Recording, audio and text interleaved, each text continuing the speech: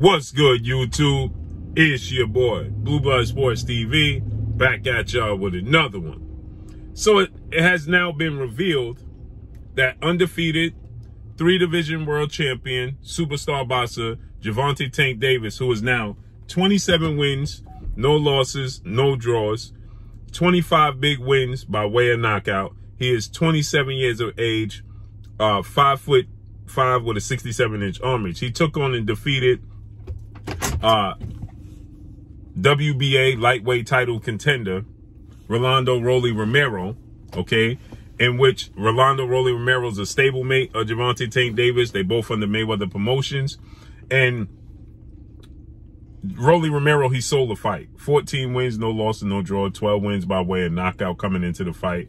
26 years of age, 5'8" with a 68-inch arm reach. He talked his way into this fight. Big talk into this fight. But what's more interesting is this, is that Gervonta Tank Davis got a brutal 6-round knockout over Rolando Romero, as I predicted. But Rolando Romero is very close friends with former unified lightweight world champion, superstar boxer TEOFIMO Lopez. Okay? And Rolando Romero was so confident, and TEOFIMO Lopez's close friend was so confident that he was going to win the fight, that TEOFIMO Lopez publicly told the world that he was betting $10,000 that TEOFIMO Lopez, that is, was betting $10,000 that Rolando Romero was going to win against Gervonta Tank Davis, and he was going to knock him out. So in the 5th round of the fight, you can visibly see Gervonta Tank Davis talking to somebody in the crowd, and he's drawing back and forth as he's sitting on a stool in between rounds, okay? And it now has been revealed. Initially, I thought he was talking to his mom, but it has now been revealed that he was talking to TEOFIMO Lopez, and he told TEOFIMO Lopez, "You're about to lose your money."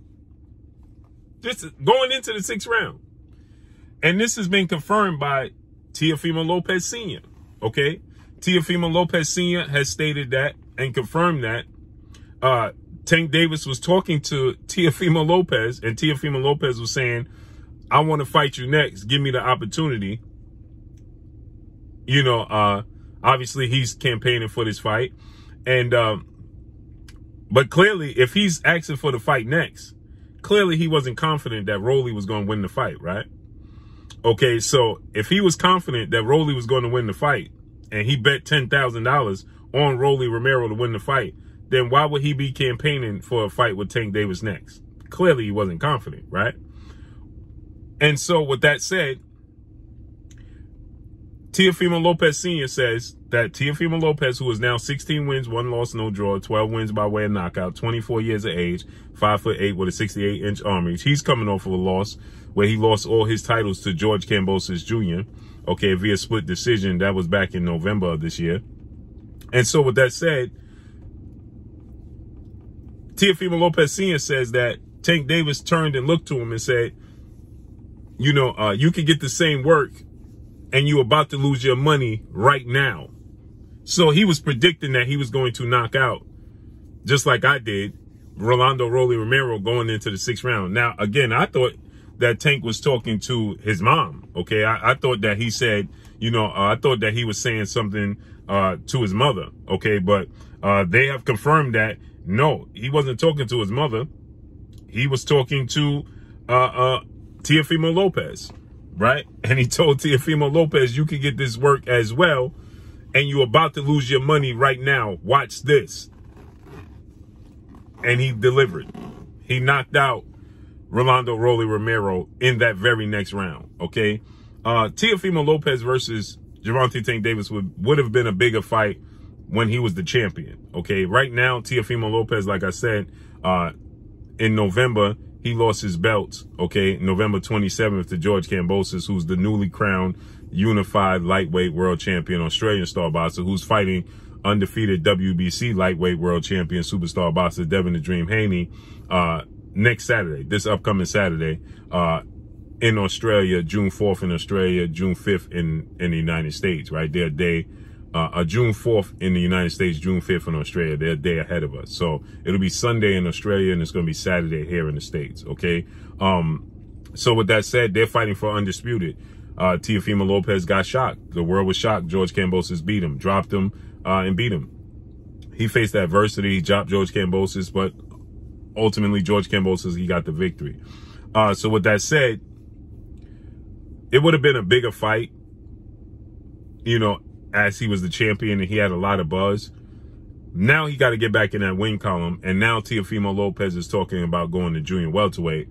And there's a few names that's being mentioned, linked to Teofimo Lopez, you know, but with that said, you know, we don't know, what's going to be the next move for Teofimo Lopez. And Gervonta Tank Davis has confirmed that he's re-signing with Mayweather Promotions, Floyd Mayweather, Leonard Ellaby, CEO, and PBC. He's with Premier Boxing Champion, founder and advisor Al Heyman, and he's still staying with Showtime President of Sports, Steven Espinosa. So again, Teofimo Lopez is with ESPN top ranking Bob Arum. So is Bob Arum going to be willing to make that fight? Who knows, right?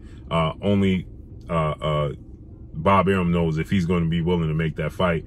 And the thing about it is that Gervonta Tank Davis is clearly the A side. So it behooves Teofimo Lopez to get back in the win column, you know, have a big fight at junior welterweight, as he stated that he wants. And then, you know, down the road, that could be a fight.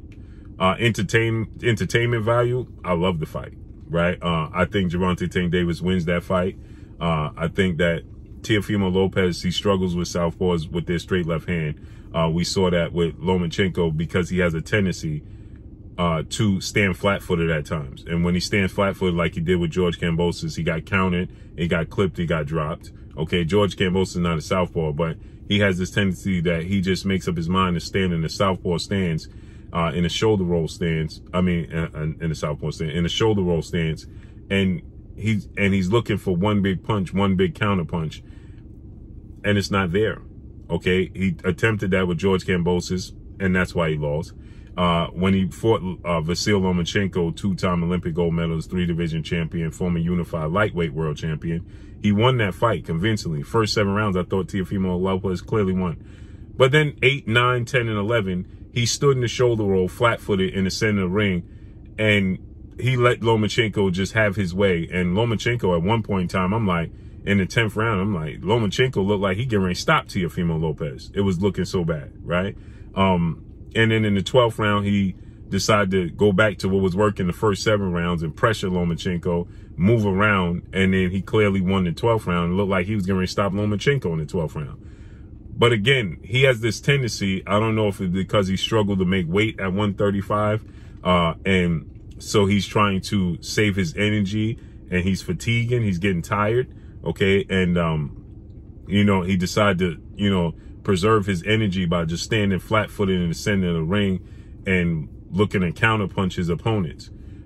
Doesn't work for him because he gets the short end of the stick in that position, because his opponents always have more success when he's doing it. George Kambosos, Lomachenko.